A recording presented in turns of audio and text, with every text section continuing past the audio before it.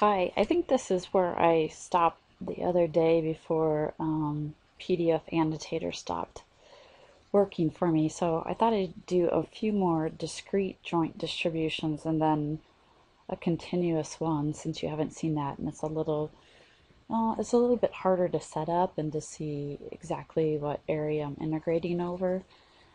But so this is back to 8.1. This is problems from the notes. Let's see here. Let's see if I have a pen. Here's my joint density function.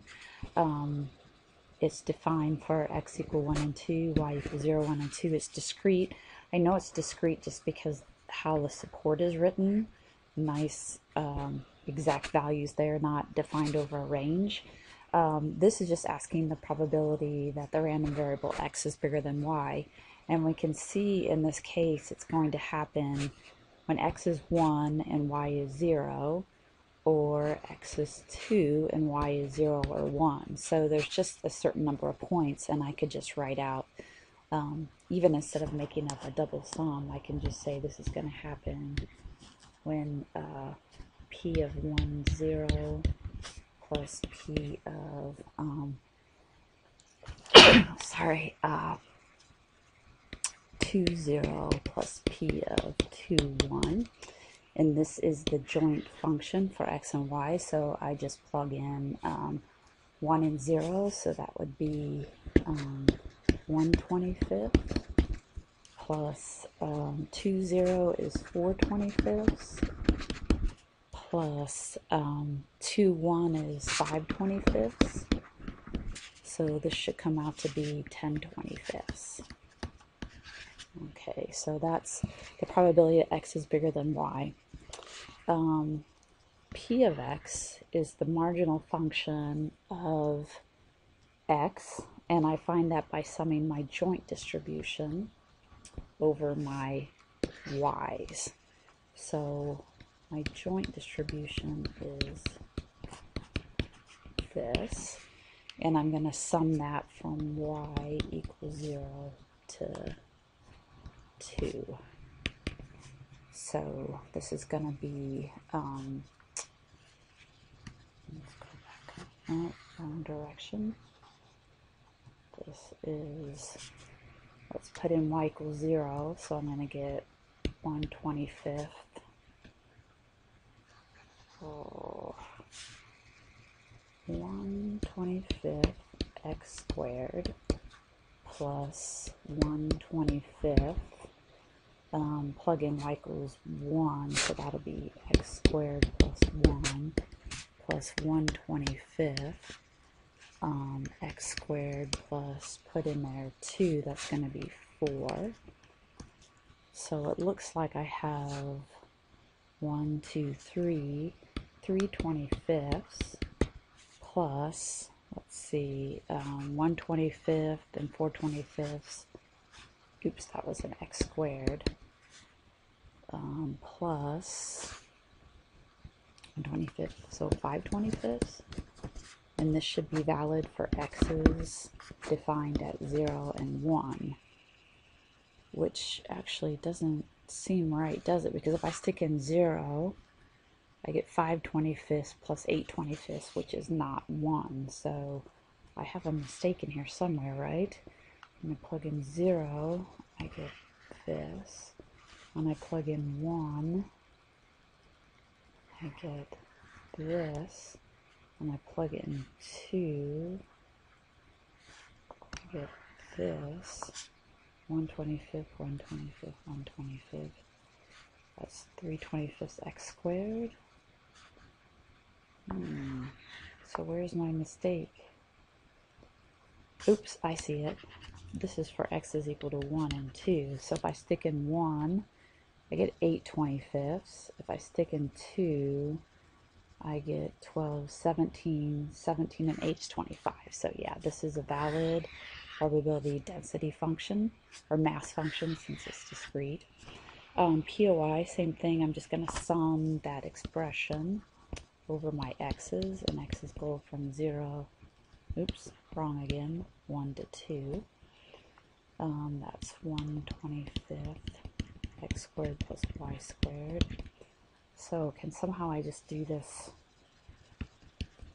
I think I still have to write it out. Let me put in 1. So 1/25, 1 plus y squared plus 1/25. Put in there 2, so we'll get 4 plus y squared. So this should be, let me see, y squared. So this should be 2/25 y squared plus 5/25 for y equal to 0, 1, and 2. Okay, if I stick in there 0, we get 5/25, and this is going to give me 7/25, so 5 plus 7, stick in there 2, 4, 9. So is this right? Let me stick in there 2. That's 4 is 8, so 8 and 5 is 13. 13 and 12 is 25. Okay, yeah, so this is a valid mass function. And then from here, once I have p of y and I have p of x, I could find the expected value of x. I could find expected value of x plus y. Any function in terms of x plus y I could find now that I have x and y. So, sorry, I'm writing this right on the page and it looks so squished up there. So let's just do one more discrete here, and then I think I'll go to, I don't know what this is asking. And then we'll go to continuous. So thieves stole 4 animals from 7 sheep, 8 goats, 5 burros. I didn't know what a burro was, so here's a nice picture of a burro. Determine the joint probability mass function for number of shepherds. Oh, sheep. Shepherds aren't stolen, sorry. Sheep and goats stolen. So I'm going to let x be number of sheep stolen, y be number of goats. And let's get the joint. So p of xy. This is just a huge hypergeometric. So there are 20 animals total, right? So 20 choose. 4 animals are stolen, so 20 choose 4. And now up here I'm going to have 3 categories. 7 sheep, 8 goats, 5 burros. X is sheep, Y is goats, and if I'm stealing 4 total, it should be 4 minus X minus Y left under there. Support, be a little bit careful. X can go from 0 up to 4. Y can go from 0 up to 4, but their sum must be less than or equal to 4, right? Because if I steal 2 of these, then I only have 2 left here, so I have to be very careful how to state this. Instead of, to find the marginal now, if you wanted to find p of x, you can sum this joint density function over your y's, but I think it's easier just to say this is just a hypergeometric then in terms of x if you want to find the marginal for x. Okay, so this is going to look like 7 choose x, 13 choose 4 minus x over 20 choose 4, and this is valid for x equals 0, 1, 2, up to 4. Same way for y. So instead of taking, this one I can just think about logically. Instead of taking this and summing over my x's or my y's to get the marginals, I can kind of see already what the marginals are. And one last thing, this is very nice. Expected value of a function of x and y is just then, we're using law of unconscious statistician. I just put the function of xy right here, and then I multiply by the density function of xy.